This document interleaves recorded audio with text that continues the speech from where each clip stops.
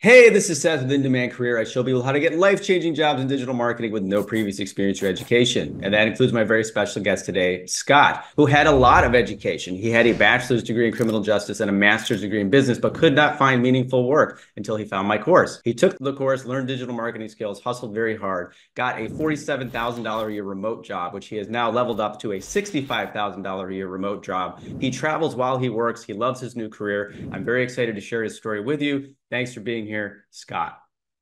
Yeah, it's great to be here, Seth. Thanks for having me. My pleasure. So, why don't you tell people a little bit about your current job that you're doing right now?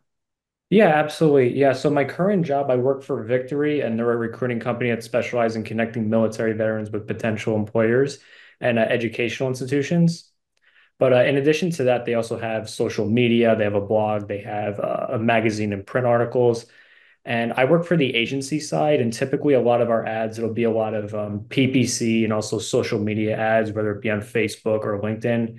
Typically, our ads will be about employment. So we'll have an educational institution or a college will come to us and say, hey, we want to increase the amount of veteran students we have, or it'll be a private company and they'll say, hey, we want more veteran employees or employees with military experience or a military background. So that's my current position. That's great. And that's very interesting. We'll see in a moment when we talk about your background, with your interest in the military. And tell people a little about what are you making? Do you enjoy the job? And what's kind of the lifestyle like at this job? Oh yeah. I love what I do. Currently, I'm making $65,000 a year, and I only had 1 year of experience when I got this job, so it's definitely very doable. It's fully remote, and I love it because there's times where I get to work and see my family at the same time. So I live in a different state, and I have a lot of family and friends who live in different states, so it's very nice to work remotely and have that flexibility. So, Scott, do you feel that you need to hide your location from your employers while you are traveling? No, Seth, absolutely not. I've had a conversation with my manager about it, and she said as long as you're keeping on the down low, you look like you're working in an office setting, as long as your camera's on and you're not at the beach sipping margaritas, she's perfectly fine with it. I'm not entirely sure what other agencies or other companies are like and what their policy is. Everyone's different. But I would say in general, there's no need to hide your location. Your manager, your boss, they have a lot of other problems to worry about, so I wouldn't worry about it. Yeah, absolutely, man. I mean, as I said, as long as, when you're working remotely, people's connection to you is through these Zoom calls. And so as long as you're like where you are right now, I don't know where you are. You could be in North Dakota, you could be in Costa Rica. It's an office, it's a room, white room. You have good internet connection. I can see your face, and they're going to be looking at the work you're doing is the most important thing. But I think the great thing is, again, when you have a skill set like this that's valued and a good relationship with your manager, you can be open about this. Again, you don't broadcast it. You don't go, "Hey guys, I'm in Mexico" or something like that. But you don't, also have you don't have to hide it. So thanks for sharing that. Yeah, absolutely. Yeah, I mean, there's been a couple of times where I've taken my laptop to other states. So I have a lot of friends and family who live out of state. So once in a while, I'll go and take an afternoon or nighttime flight, and then I'll wake up in a different state, and then I'll take my laptop with me, and then I'll work in a different state. And it's business as usual. I get my work done. I could get it done anywhere that I want. As long as you're staying productive and you're getting all your work done, you don't have anything to worry about. Have you traveled internationally, or do you have any plans to? And do you think that would be an issue? Aside from Canada, I haven't gone like too far away, but if I wanted to be in, Australia or New Zealand, I would have to change my sleep schedule, but I could probably pull it off. Absolutely, it's true. I mean, that's the big issue with living here in Southeast Asia. It's like 12-hour, 13-hour time difference. Australia, it's even worse. And that's the main issue. But again, if you're showing up on the Zoom call prepared for work, it's cool. The company, they want you to just get your work done and be productive, and that's the main thing. Yeah, that's the most important thing. Just get your work done. You don't want to have anything to worry about. It's really great, where you are now, but what was going on in your life when you first found my course, before you knew about digital marketing skills? Yeah. I would. So, I'll try to make the condensed version of my story. So, I graduated in 2014. That's when I graduated high school, and I really wanted to work in the law enforcement field. So I decided to go to college and I studied criminal justice. So I did 2 years of community college, and I transferred to a smaller public university. Got my bachelor's in criminal justice in 2018. And then from there, I started working a lot of data entry positions, just whatever jobs I could get. And I wasn't able to find any kind of law enforcement or police job in the state of New Jersey. It's very competitive. That's where I grew up. So at the same exact time, I also decided to go back to school. And I said, you know what, if I can't get any kind of like law enforcement job or police job, I decided, you know what, I'm just going to go into the business world. So I doubled down on my education and I went back to school. So I enrolled for a master's degree program, fully online, and I studied business there. So I was going for an MBA. And 2 years goes by, I graduate in 2020, and I was still at the point where I was still doing a lot of data entry positions, just making enough to get by, but really nothing really sustainable. I really didn't have any reputable skills that really made me stand out. So I was really looking for another way that I could possibly, is there another skill set that I could possibly learn? Is there a certification I could go? So I was really just kind of in a place where I really wasn't getting a lot of traction. I needed to make a change. Yeah, I identify with that, man. I also did data entry work when I had come out of college with my fancy degree and couldn't find a job because I mean, if you're decent at typing and you have half a brain, you can, type stuff into a computer. It can be better than waiting tables, but it's really not meaningful and it's very tedious work. And of course, it's got to be frustrating if you have all this education and these are the types of jobs you're getting. So how did you find the course? And then, what happened when you started taking the course? Yeah, I found the course through Aaron Clary. And if you know Aaron Clary, you know he's not a big fan of college. But so he was doing a, live stream with a few other influencers, and he mentioned your course on one of his videos. And I'm like, wow, like this guy helps people find marketing jobs. I should really check it out. And I found out more about you and what you did and your program and your course. And I decided, you know what, I'm just going to go ahead and sign up for this and enroll in this. I knew a little bit about Facebook ads back then, but I didn't really know you can make a career out of it until I took your course, and then it started to make a lot of sense. Awesome. Yeah, it's nice to hear. Yeah, he just still promotes it.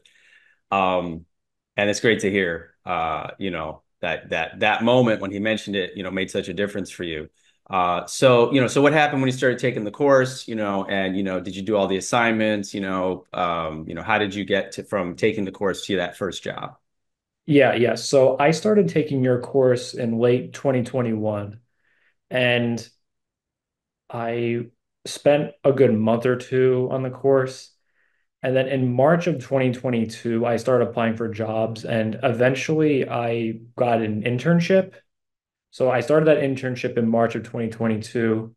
And then a couple of weeks later, I was still applying for jobs. And then I got my first marketing job in April 2022. So in less than 4 months, or roughly 4 months or so, that's when I got my first job. So it was very, very quick for me. That's awesome, man. And what was the internship in? And did that give you the confidence, as you move towards getting that first job? Yeah, yeah. The internship was definitely very hands-on. It was a general agency, so they had a lot of clients, whether it be in tourism or they were selling products. And it was a lot of they had both uh social media ads and they also had PPC. So I was managing a lot of their search and display campaigns. And my first job at Gate One, I was managing their search and also their retargeting campaigns on Google's display network and on Facebook. That's great. And yeah. So as you keep saying social media, and I start to go, uh-oh, because, I talk about how just organic social media jobs, social media management is not a high income skill. It is not Yeah. in demand, but social media ads, Facebook ads, Instagram ads, this is where companies are paying because that actually leads to, customers, leads, and sales. So you had that, confidence and experience from the internship, but like what happened when you got into that interview for the job you eventually got? Like, you'd done everything in the course. You had very minimal experience. You had all this background with the criminal justice degree. What happened in the interview? What kind of questions did they ask you? Mhm. Like, how did it go? Yeah. Yeah, I put my internship in my resume. So I was doing the internship for about 3 weeks. I put the internship as experience in my resume.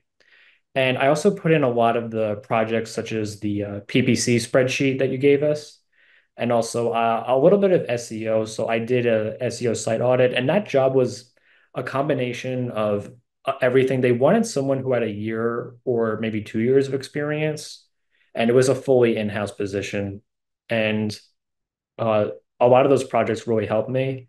But also, even like the interview portion of the course, where you can kind of just talk your way through the interview and uh, not like oversell yourself, but you also can say like, hey, like I have a lot of knowledge in that certain area. Like maybe I haven't gone like all there, but the interview portion of the course, and like that was a really, really important part of the course because it ran me through a lot of questions that I expected on the interview, and I was much more prepared after knowing those answers.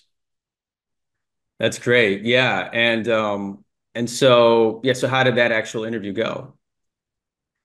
It was almost 2 years ago now, but from what I remember, it was pretty straightforward. They said like, "Hey, we like your background, we like your experience. You've done a lot of these projects. In addition to the projects that we would do here, the PPC spreadsheet. I ran a couple of ad campaigns using my own money and just driving traffic to a fake website that I created. So I showed them these projects that I've been doing, and based off the projects alone, they were pretty much sold. They said, "Hey, Scott knows what he's doing." And even though he hasn't worked for an agency or he hasn't worked in an in-house marketing position, he still spent some of his own money and did his own projects. And based off of the project, he knows what he's talking about. So he's definitely the right guy for us. That's it, guys. I didn't prep him to say that. This is He exactly did not. in the course is, when I got my first agency job, I had only run ads to my own website. People ask me, is that enough? It is. It is not for every job. I mean, if they had said, hey, we need someone that has $1 million a year ad, experience, that's you're not going to get that job. But there's so many of these jobs where the company is just looking at that, basic level, foundational level of understanding and proper account structure, some experience. And then you got the position, and then making 47K in an entry level position is perfect. That's the perfect entry level. It's not where you're going to end up. It's a respectable amount of money. You're still learning. You're just beginning your career, and it sounds like you were able to level up pretty quickly. Yeah, yeah. And 47K was more than I made in any other position. So that sounded pretty good. And I knew that over time, the more and more experience I get, the higher the salary is going to be. And I was very patient. I understood that, it's the money's not going to be like that good up front or within the first or second year. But again, like you're still making enough to support yourself as long as you live below your means, you're still going to be okay. So for me, I was very, very happy with that because I knew that this is the start of my career and it's only going to get better from here. Absolutely. And even as you said, it was more, I've heard that from like three different people now. I had someone who was working in shipping. I had someone who had 20 years at another job in a different industry, and they had never, their first job in digital marketing is more than it ever made in their previous career. And that's just the beginning. But how did it go from, so, I always tell, and I tell people, it'll take 1 year to get to 60K. That's the most common thing. And this is what happened for you. You got to 65K. How did you end up getting this new position that you're in right now? Mhm. Yeah, so at the time I decided I was going to move out of New Jersey and move to Oklahoma City. And my current company, they couldn't keep me around because to work in their marketing department, you had to be either in New Jersey or Pennsylvania. Fun fact. So they were actually only hiring in the state of Pennsylvania for the marketing department because everyone in the marketing department, it was a fully remote job, but the rule was you had to be in Pennsylvania. But because I was the only one who had experience in digital marketing, and they were getting a lot of applicants, and a lot of them were Pennsylvania, but not a lot of them had the experience. Whereas I had the experience and I was from New Jersey. So they made an exception for New Jersey, but they weren't willing to make an exception when I moved to Oklahoma City. So they said, like, we understand, you can move, but we're not going to be able to keep you around. And at that point, I was okay because I decided I think it would be better if I worked for an agency. Gate One was very good, like very good first job. It was in-house. I learned a lot, but I really wanted to work for an agency anyway. And then I uh, found this position at Victory, and I've been there ever since. So I started working for them in April of last year, 2023. So and like I love Victory. I'm not only making more, but I'm also it's fully remote. And if I want to see my family back home or if I want to go to a different state, they're okay with me, picking up and working in another location as long as I'm getting my work done. Yeah, yeah. I want to talk more about that in a second. But your first company, by the way, guys, just in-house versus agency. In-house means you're working for like one company, like a private company. Agency means you're working for multiple clients. Um, and but you said the first position you had was remote, but you had to live within a certain state. Correct. Right. And I like that you pointed out that, yeah, they did make an exception, New Jersey versus Pennsylvania, because but this is what I encourage you guys to understand about even these positions that say you have to live here or, it's not remote. These companies have to make concessions because they cannot find people who have these skills. If you're hiring and you have like, money that's being spent by your clients, you need someone to manage it. It's gonna push them up against the wall. You have leverage and say, I have the skills, but I don't want to live in, New Jersey or Pennsylvania or whatever state, or I don't want to, work in-house. I want to work remote. You have the ability to negotiate those types of things. Not with every company. You saw this company wasn't willing to let you move around. And what I say, and I made another video about this, I said, that's perfect. That's fine. You were honest about it. You said, fine, I'm going to get a better job, and you got a better job. You didn't say, "Oh God, I don't want to lose my job, so I'm going to, sacrifice my lifestyle and what I want in my life." You moved on, and you got a better company that allows you to move around. So I want to talk about that for 1 second because people do always want to know, what's it like to travel while you're working? What's it, you told me you've traveled quite a bit while you've had this job. What's that been like? Yeah, it's been pretty cool. So typically what I'll do is I'll take one day where let's just say I'll end work on Friday. I'll take PTO on Friday and then I'll go somewhere Friday, Saturday, Sunday. There's times where I'll land somewhere. I'll take a late flight in a late afternoon. It'll be a 6 or 7 p.m. flight anytime after I get off. And then I'll land in a different state. And then I'll take my laptop with me and then I'll just start working there. As long as I'm in a nice, quiet space, I can get my work done. And I've done that quite a bit in both jobs, actually. Yeah, and I was, did they say anything to you explicitly about where you can go, or they just, sort of just, hey, just be professional and get your work done? Yeah.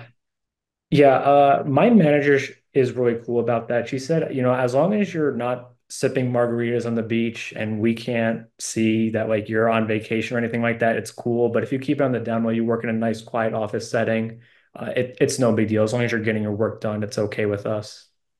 That's But it, guys. This is perfect because I just made that video about should you hide your location from your boss, and I'd say get into a field, get skill sets that are valued, where you're being paid well and respected, and you don't have to hide. And I also said you don't have to broadcast it either. You can be like, hey guys, I'm moving around. It's like literally nobody cares all they see you is on the Zoom call. And if you're in a nice office or a nice house or something, you have a good, strong internet connection, you're doing your work. There are places like this all over the country, all over the world. You just have to make sure like that you have the good internet connection. That's your responsibility. mm, So that sounds pretty cool. And right now you said, yeah, you're in New Jersey right now, but you live in Oklahoma City and you're still working. yeah.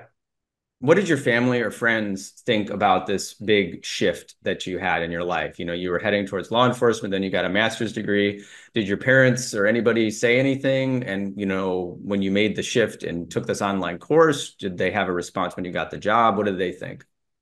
Yeah, they were actually really happy. I don't think a lot of people in my family were really too pumped about me getting into law enforcement, and they really, really like what I do right now because I tell them all about what I do, about how I manage Facebook and LinkedIn ads, and also like working on the PPC side.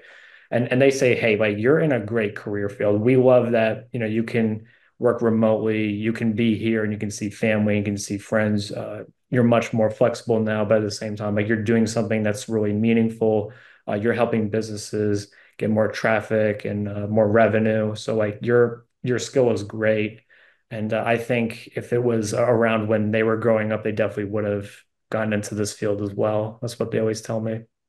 Oh, that's great, man. It's nice to hear when like families are supportive, and sometimes families are a little resistant initially, especially if somebody's invested in education, but they always come around once you get that job. And, obviously they're happy that you can actually visit them. You're not stuck, across the country. So that's really great. But listen, man, I'm really happy for you. I want to thank you for sharing your story with everybody. Can people reach out to you on LinkedIn if they have any questions?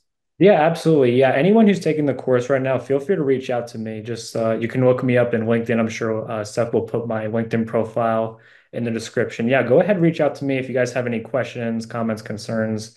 I'm a very big proponent of Seth's course. I've actually recommended his course to a couple of my friends who are also stuck doing data entry positions. So, yeah, guys, feel free to reach out to me. Seth, you have a great course. I really appreciate you changing people's lives and getting people marketable skills that they can take to the market. So, really special thanks to Seth. He's the guy who's putting it all together.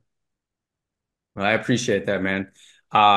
Yeah. Well, I think you said it. I think you summed it up pretty good. I usually ask people, I ask the people I'm interviewing if they have anything they want to say to people watching, but I think you already said it.